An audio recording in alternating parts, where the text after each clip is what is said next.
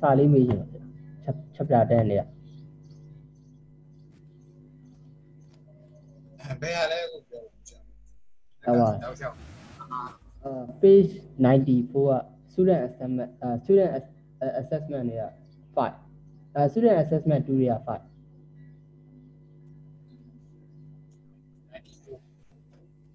page 94 number 5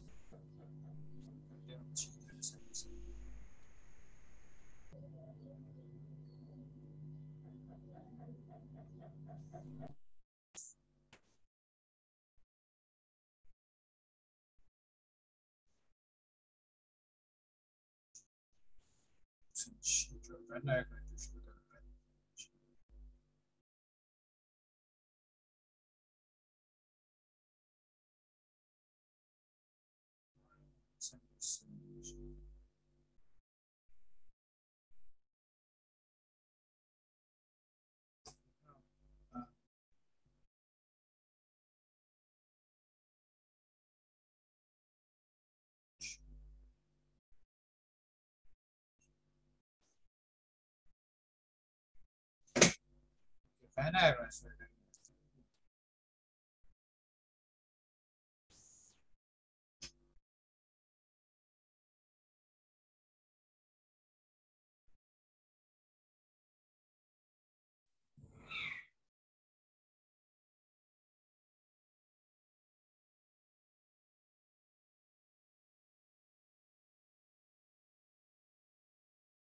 fiber မှာပို့ထားတာတွက်ထားတယ်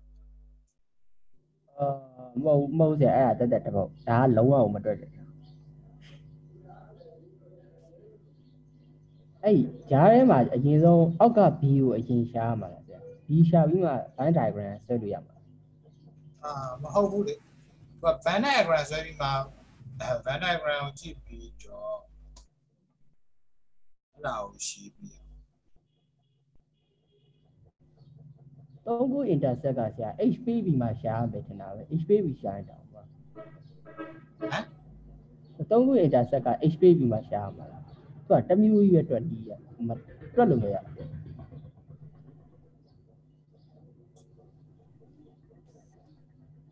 တော့ तू ကအဓိက3ခုလေ goat ရယ် cat ရယ် or sheep Van diagram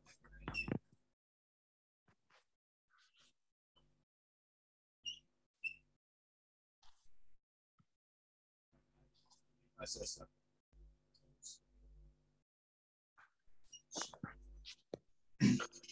now goats cat ရယ် or sheep 3မျိုးရှိတယ် there are 77 fans all together အဲ့တော့အားလုံး total က89ရှိတယ်ပေါ့နော်ဒါ number of elements ကိုပြောတာတူပဲ 19 fan keep goat only goats နော်အဲ့တော့ only goat ဆိုတဲ့အတွက်ကြောင့်မို့သူကဒီက19လို့ပြောတယ် G က19နော်ပြီးတော့နောက်တစ်ခုကကြပါလေ19 fan keep only goat and 8 keep only cattle 13 keep only sheep အဲ့တော့8 keep only cattle ရယ်13 keep only sheep ပေးထားတယ်ပြီးတော့28 keep both cattle and sheep 28ကကြတော့ both cattle and sheep အဲ့တော့C နဲ့ S ပေါ့နော် C နဲ့ S intersect က28ဒီနောက်တစ်ခုက8 keep both goats and sheep အဲ့တော့ဒီကြားထဲကဒါတွေကတန်ဖိုးကတော့မသိဘူးပေါ့နော်အဲ့တော့တနည်းပြောရရင်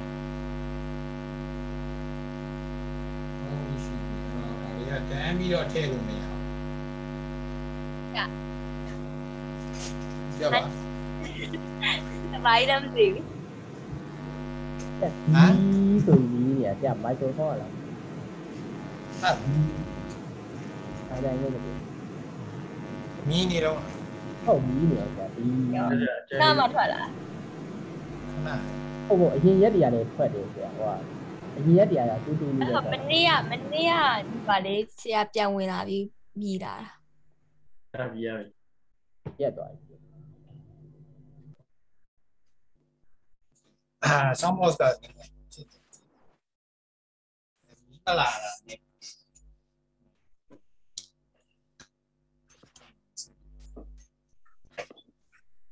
kể nó ông bà rồi cái nào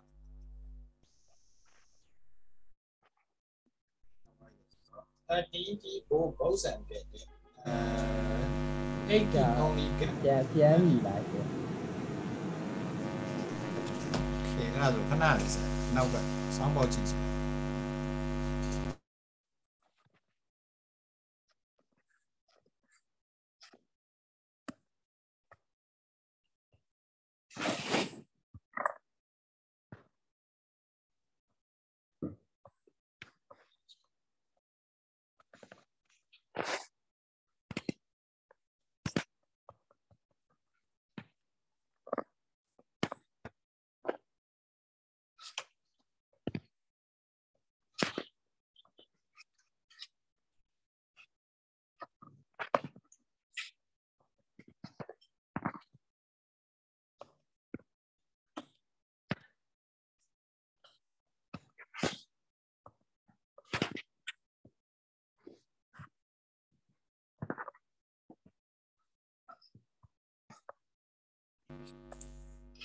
nhiều lâu chuyện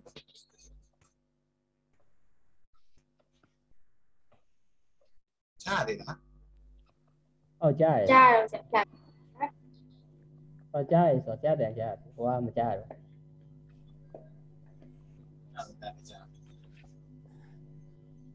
cái nào có nào đúng không only goes here eight keep only get there yeah 13 keep only sheep nó là đã bị tha đấy bây giờ 13 keep both goes and get there đó rồi giờ đi mà ra rồi tíတဲ့နေရာတွေကများနေတော့ x နဲ့ထားလိုက်ရဒါမှမဟုတ် abcd ပေါ့နော် abcd နဲ့ထားလိုက်အဲ့တော့ဒီနေရာတွေကဓာတ်ရိုက်မပေးထားဘူးဆိုတော့ a ရယ် c ရယ်ပြီးတော့ပြင်မှာပေါ့ပါ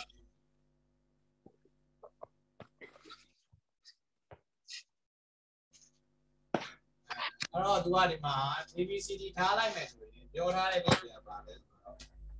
13 key both goes and get it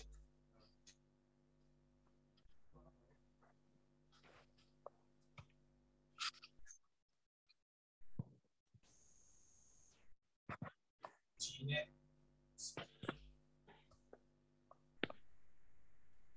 access ပြရင် a plus d ရတယ် okay ပြီးတော့နောက်တစ်ခုကကြတော့28 keyboard ကြတဲ့ h နာမရော intercept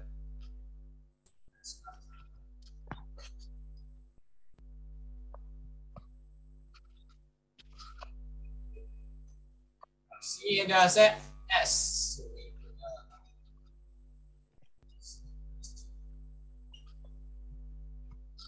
နောက်တစ်ခုကကြတော့28 keyboard 8 keyboard လုံးစင်ချီ intercept s က intercept s ကိုကြော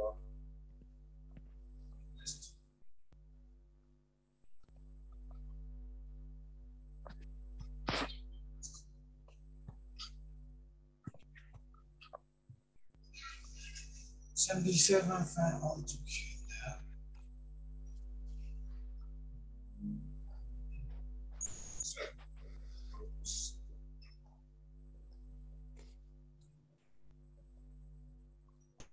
They keep only getting 13 keep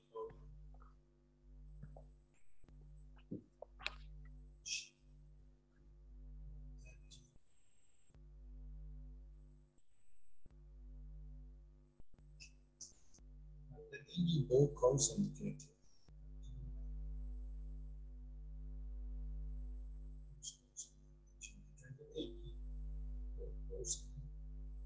Look at that.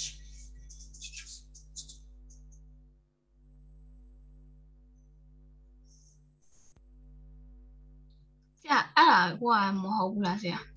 Codes and cattle doka 30 minus and now alumaya.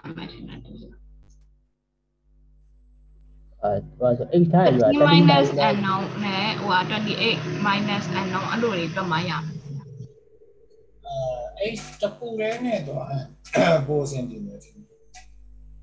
ဒါ ABCD နဲ့တွေ့ပြီဒါဒီနေ့လို့ 8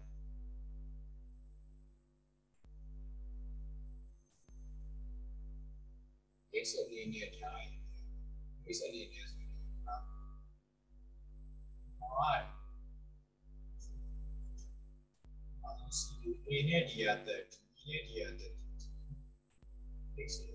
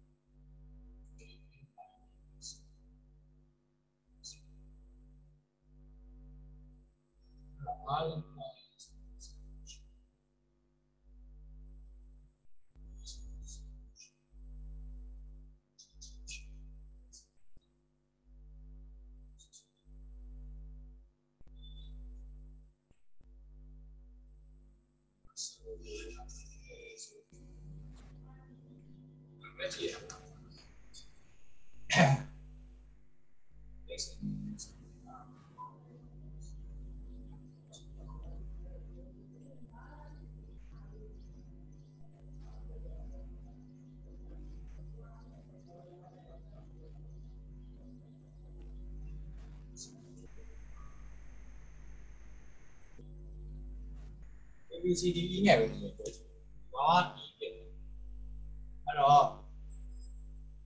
ပြောထားတာက number of universal set က77လို့ ဟုတ်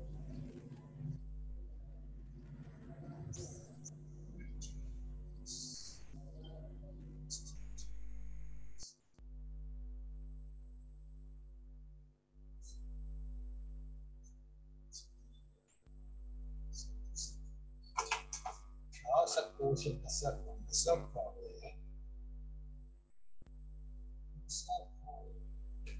Easy.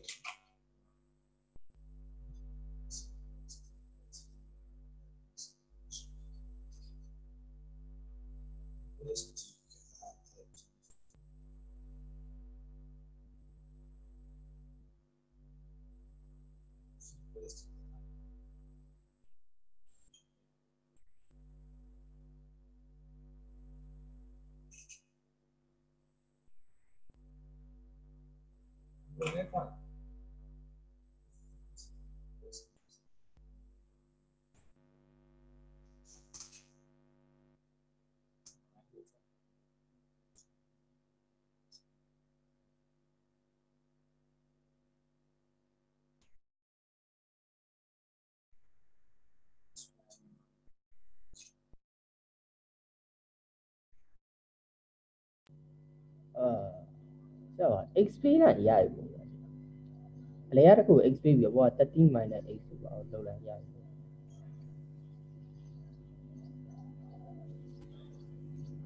ဟုတ်အဲ့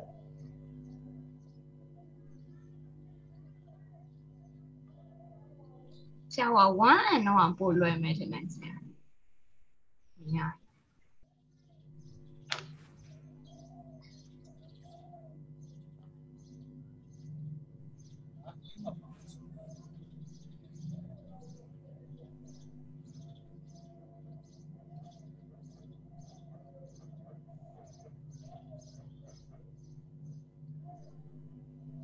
အကုန်လုံးက keeps goes and goes ကြတဲ့အော်ရှိတယ်ဒီနောက်ဆုံးမှာဒီ e တော့မပေါ့ ABCD ပဲပါအဲ့တော့ ABCD ပဲပါမယ်ဆိုရင်ဒါ ABCD က37 C plus D ကိုပဲလိုက် A plus D ရမယ် A plus D ရမယ် B plus B ရနိုင်ရမယ်ဆိုရင်တော့ပါ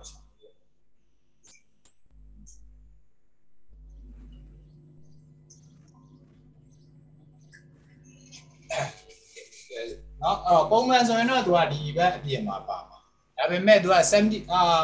ဘာပြောလဲ in a region of mixed family fans keep goats dead or ရှိတယ်အတွက်ဒီ fam 9ကသူက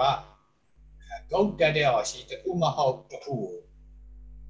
ရှိမှာပဲเนาะအဲ့အတွက်ကြောင့်မလို့သူကဒီအပြင်မှာဘာမှမပါတာကြတော့မရှိတော့ဒီအထက်က intercept ဟာတွေကိုပဲ number of universal set ကရှားလိုက်ရင် AB A plus B plus C plus D က37ရမယ်အဲ့တော့ C plus D က28ဆိုတဲ့အတွက်ကြောင့်မလို့သူက A plus B က9เนาะအဲ့ equation နောက်တစ်ခုပေါ့နော် equation 4ရအဲ့တော့အဓိက ABCD ကိုလိုချင်တာဖြစ်တဲ့အတွက်ကြောင့်မလို့ကျတော့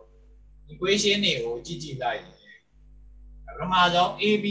equation ရပြီဆိုရင်သူ့ရဲ့ဆက်သွယ်ချက်ကိုကျ1နဲ့3နဲ့ညီဖြစ်တယ် equation 1က A plus D equal to 30 equation 3ရကြတော့ A B plus D equal to 30ကျတော့နှုတ်လိုက်မယ်ဆိုရင်ဘာရမလဲဆိုတော့ A minus B equal to 5ရနော် A minus B equal to 5ဒါ equation 1နဲ့3ကိုရှင်းလိုက်တယ်အဲ့တော့ဒါ equation 5ပေါ့အဲ့တော့ equation 4နဲ့5ကိုရှင်းလိုက်ရင်ဆရာတို့ A တန်ဖိုးရသွားပြီနော်အဲ့တော့ကိုရှင်းလိုက်မယ် equation 4 plus 5 4နဲ့5ကိုရှင်းမယ်ဆိုရင် A plus B equal to 9ရယ် A minus B equal to 5အဲ့ဒါရှင်းလိုက်မယ်ဆိုရင် 2A equal to 14 A equal to 7နော်A က7ဆိုရင်7 plus B equal to 9 B equal to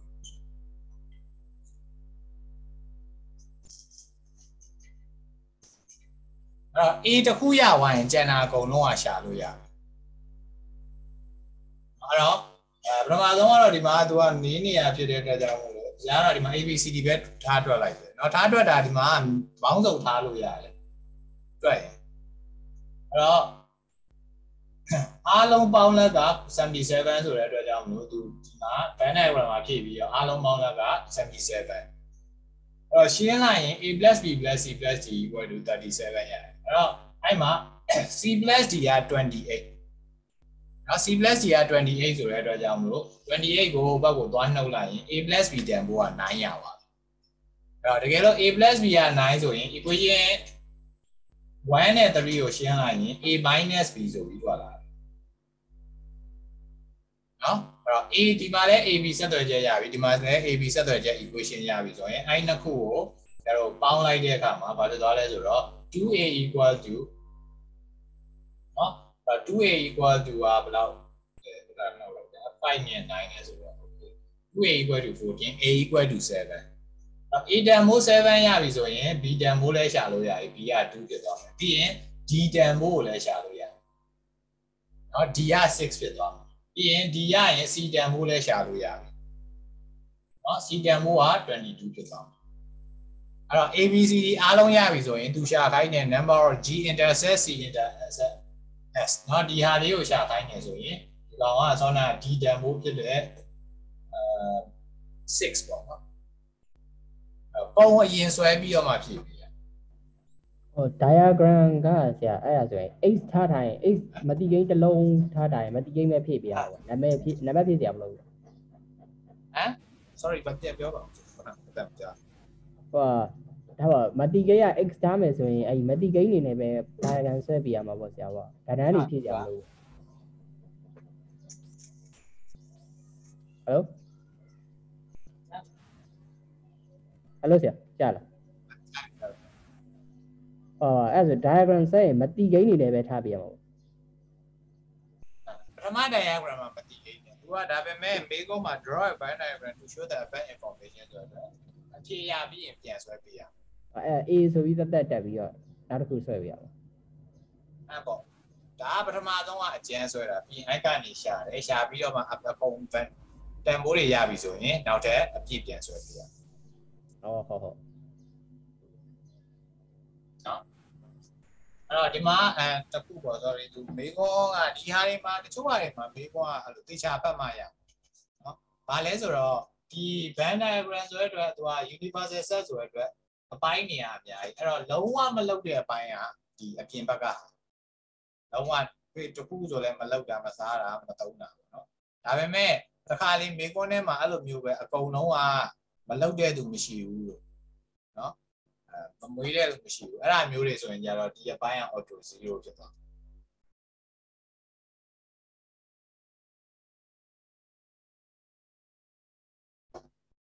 အဲ့တော့အဓိကအပိုင်းက ABCD လေးခု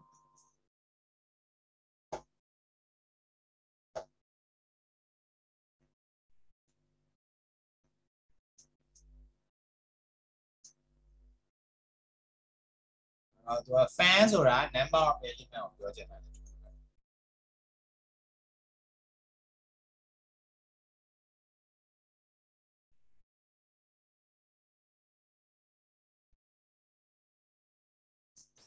ရမလားဟုတ်ဆရာရပြီဆရာလက်စီနည်းနည်းလေတော့လို့မိကုန်းဖတ်တာများပါဒီကတော့ဟုတ်အားရရှုပ်နေတော့စဉ်းစားလို့ရမှာVenn diagram ကအဲ့လိုအပြည့်ခဏအနေနဲ့ဆိုပြရမှာလားမတိကိန်းနဲ့ပဲထားပြရမှာလားမတိကြလို့ဟုတ်ပေးချက်မှာအကုန်ပေးထားတယ်ဆိုရင်တော့တန်းဖြည့်ပေးရတာပေါ့နော်ဒါပေမဲ့ပေးချက်မှာမပေးထားဘူးဆိုရင်ကိုကမတိကိန်းထားမှာပဲရှာလို့ရမှာလေအဲ့တော့အကျန်းပထမဆုံးအနေနဲ့မတိကိန်းနဲ့အရင်ဆွဲပေးရမယ်ဒါပေမဲ့ तू ကမေးခွန်းထဲမှာ draw a Venn diagram about information လို့ပြောတယ်ဆိုတော့အကုန်လုံးသိပြီးသွားရင်ပြန်ဖြည့်ပေးရဟုတ်အဲ့ဆိုရင်ဆရာကသူကပြီးတာတော့ဟုတ်calculate လို့ပြောထားဆိုတော့အပေါ်မှာတွက်ပြီးသားဆိုတော့ဆရာခဏပဲကောက်ဖြေလိုက်အောင်ပဲဟုတ်လေသူကဒီ Venn diagram ရရင်နောက်ဆုံးကအဖြေပဲရေးပေးရဟုတ် intersect intersect s တော့အဓိကဒါမှသိရဖို့ကနော်သူက Venn diagram ကိုဆွဲပါတော့ Venn diagram ကိုဖြည့်ပေးပါတော့လို့ပြောရင်သူအမှတ်ပေးတာဒါကိုပဲပေးတာနော်ကိုယ့်အကိုဘယ်လိုပဲတွက်ပြတာ Venn diagram မှာမဖြည့်ထားဘူးဆိုအမှတ်ရမှာပေါ့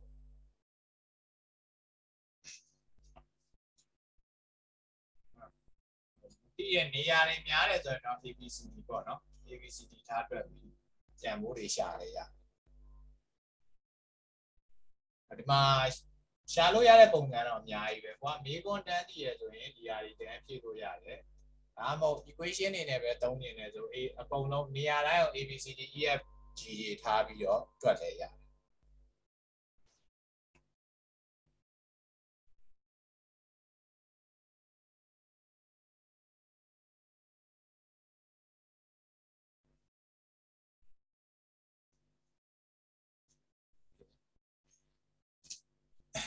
တော့ဒီနေ့ကမနေ့ကပြောလိုက်တယ်ဆရာတို့ပထမ quadratic formula နော် quadratic formula ဆိုရင် x equal to minus b plus or minus square root of b square minus 4ac by 2 နော်ဒါမနေ့ကပြောလိုက်တယ် x equal to minus b plus or minus square root of b square minus 4ac by 2a နော်ဒါဘာလဲဆိုတော့ကျတော့ quadratic equation တွေမှာချက်ချက်ကခွဲလို့မရရင်เนาะ quadratic formula သုံးပြီးတော့ရှာလို့ရတယ်အဲ့တော့မနေ့ကquadratic formula သုံးတဲ့ပုံစံတော့ပြောပြီးပါပြီเนาะသူက x square ရဲ့မြောက်ပေါ်ကိန်းက a ပြီးရင် x ရဲ့မြောက်ပေါ်ကိန်းက b နောက်ဆုံးက constant က c ကိုပြောတာเนาะပြီးသွားရင်နောက်တစ်ခုကကြာပါလဲဆိုတော့ဆရာတို့နောက်ထပ် method တစ်ခုပေါ့เนาะအဲ့ဒါက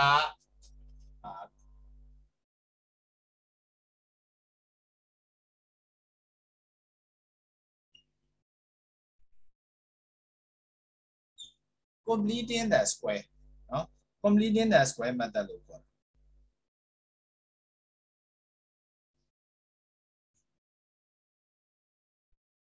ာ completing the square ဆိုတာကကြာပါလဲဆိုတော့ကျတော့ perfect square ပုံစံပြောင်းပြီးတော့เนาะ perfect square ပုံစံပြောင်းပြီးတော့ရှာအဲ့တော့ဥပမာဆို perfect square ဆိုတာပါလဲဆိုတော့ x plus y the whole square ဒါမျိုးပေါ့ နော်တကွင်းလုံးနှစ်ထပ်ပုံစံကဲအဲ့တော့ရင်ပြော x plus y the whole square ဆိုသူ့ကိုဖြန့်လိုက်ရင်ပါရမယ် expand လုပ်လိုက် a square plus 2ay plus y square x square plus 2x plus y အဲ့တော့ညီမချင်းထိုးထားတဲ့အတွက်ဒီဘက်ကပြီးရင်လေဒီပုံစံ perfect square ပုံစံပြောင်းလို့ရတယ်နော် perfect square ဆိုရင်လည်းဒီလိုပုံစံပြန်လုပ်တယ်ကဲအဲ့တော့ကျတော့နောက်ထပ် completing the square method နဲ့နဲ့ဟာ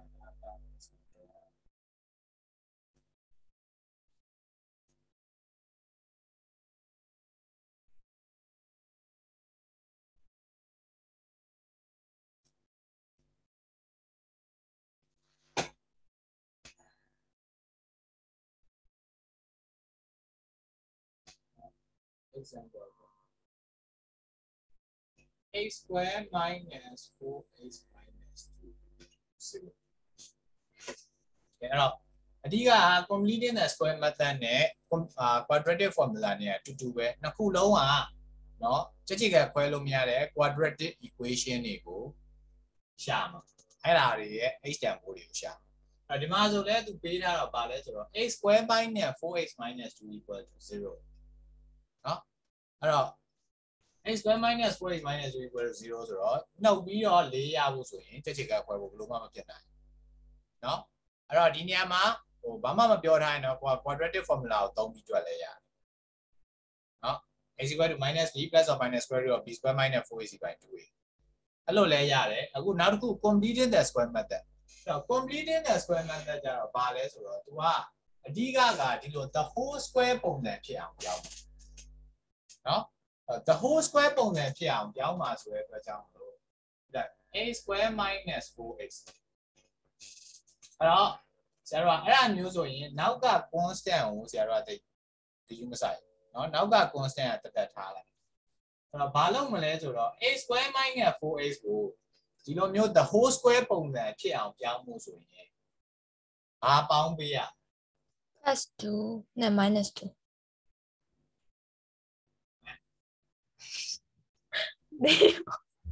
ဆရာ f mas မှာ လေကိန်းကိုတဝက် အဲ့ဒါ color ကဲကိုတော့ဆိုတော့2လေ and square တင်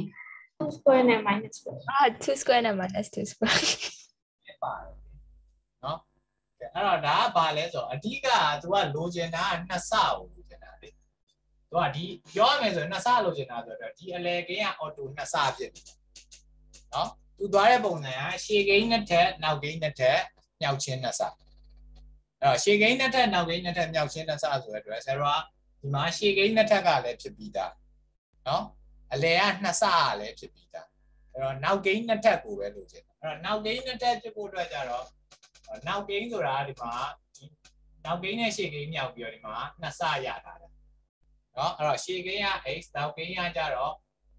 နှစ်ဆသူ့ရဲ့နှစ်ဆဆိုတဲ့အတွက်အမြဲတမ်းပါတယ်ဆိုတော့ဒီ x ရဲ့ coefficient ကို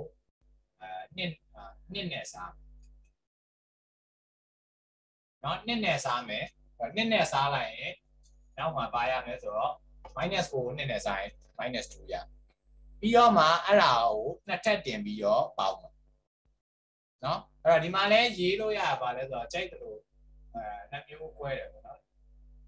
plus 2 the whole square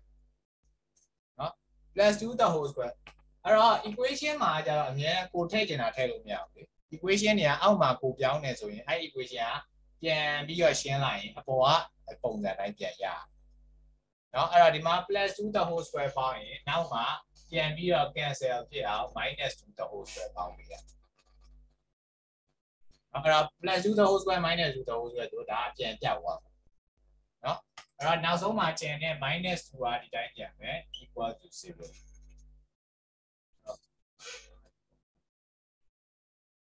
ရှေ့ကကိန်းကို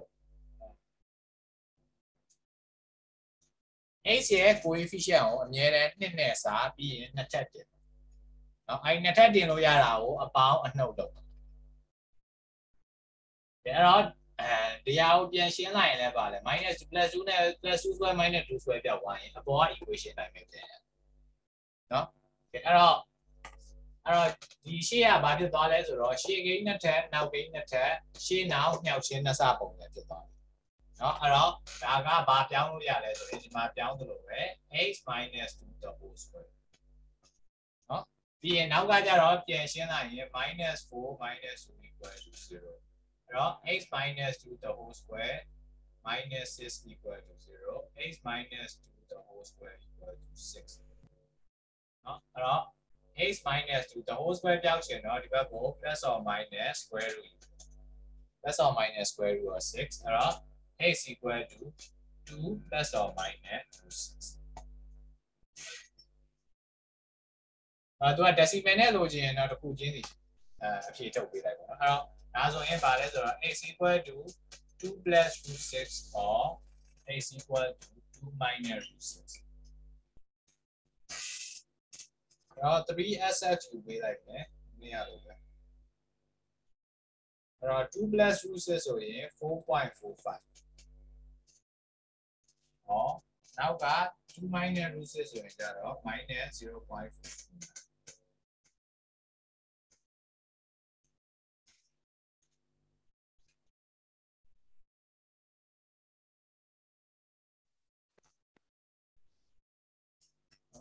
completing the square method မှာဒီအရေးကြီးရဲ့ point ကဒီ point ပါနော် the whole square ပုံစံဖြစ်အောင်ပြောင်း the whole square ပုံစံဖြစ်အောင်ပြောင်းပါဆိုတော့အများအားနှစ်ထပ်ကိန်းအပေါင်းအနှုတ်လုပ်ပေးရမယ်အဲ့ဒီနှစ်ထပ်ကိန်းထဲမှာဘာထည့်မလဲဆိုတော့အများအားဒီအလဲက x ရဲ့မြောက်ပုံကိန်းကို2နဲ့စားလို့ရတဲ့တန်ဖိုးချက်နော်ဘယ်လိုအနေနဲ့ပြောရဘာလို့2နဲ့စားလဲဆိုတော့သူက2ဆလို့ကျင်တာပေါ့2ဆနော်ဟိုဒီလိုပုံစံဖြစ်ချင်တာနှစ်နဲ့စားလိုက်မှာနှစ်ဆပုံစံဖြစ်အဲ့တော့ဒါကလည်း completed the square method ကလည်းသူကချိုးနေရာမှာအရေးကြီးရဒီ further pure နော် imax အဲ့မှာအတွက်ဆိုရင်အဲ့မှာတွေကတခြားမှာထပ်ပြီးသုံးလို့ရတာရှိသေးတယ်နော်အဲ့တော့ဒီဟာလည်း completed the square method လည်းတည်ထားရမယ်နောက်တစ်ခုကကြတော့ဆိုတော့ quadratic formula လည်းတည်ထားရဆာမွဲမှာတော့ကိုက h တန်မို့လို့ချင်းဘယ်ဟာကိုသုံးရတယ်နော် quadratic formula လည်းပဲထည့်တယ် completing the square method ပဲပြောင်းပြအဲ့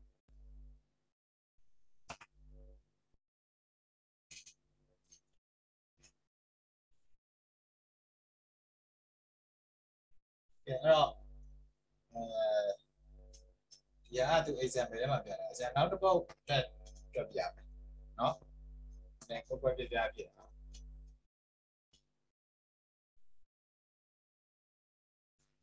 အဖြေကအတူတူပဲစာအုပ်ထဲမှာကြည့်တယ်เนาะဟိုဆရာတို့မနေ့က quadratic formula နဲ့သုံးပြီးတွက်တာနံပါတ် B ပါဒီ example B အဲ့မှာလဲသူ့ကို quadratic formula နဲ့သုံးပြီးတွက်တော့အဖြေကဒီဟာပဲရတယ်เนาะအခု completing the square method နဲ့သုံးပြီးတွက်တော့လဲအဖြေကအတူတူပဲเนาะအဲ့နှစ်ခုကဘယ်ဟာသုံးအဖြေကဒါပဲရ